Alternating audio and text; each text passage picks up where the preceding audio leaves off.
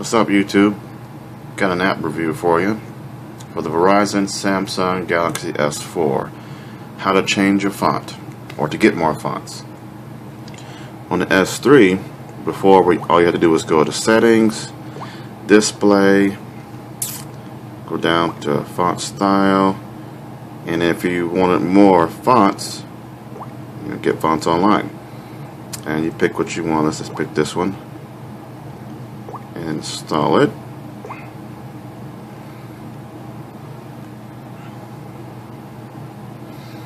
Then we go back, pick font style, and we have more options. Let's pick this big one right here. So you apply it and you get that error. I don't know what's going on. I don't know why it wouldn't work, but there's a workaround. Go to Play Store and download this app called, let me find it, iFont. You don't have to be rooted to do this.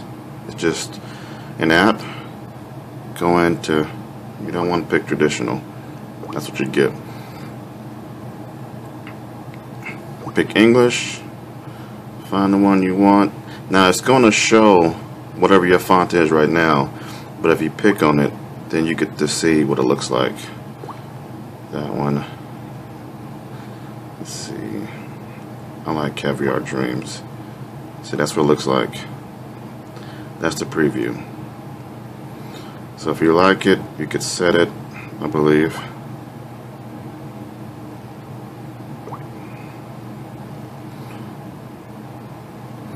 But follow instructions, you have to reboot your phone. Phone is rebooting.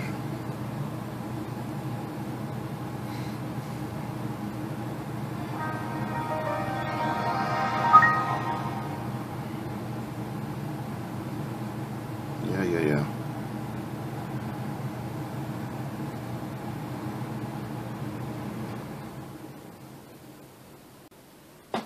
And then once your phone reboots, you'll see that your font has changed.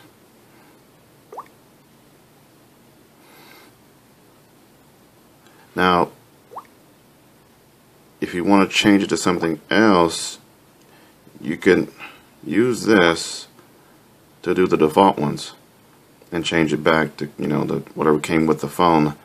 But if you want a different one, because it still says Cool Jazz, but it's, Caviar Dreams. But if you want to install a new one, just use the same app.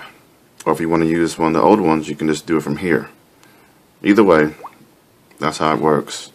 Thanks for watching, guys. If you like this video, please hit the like button down below and subscribe for more future videos.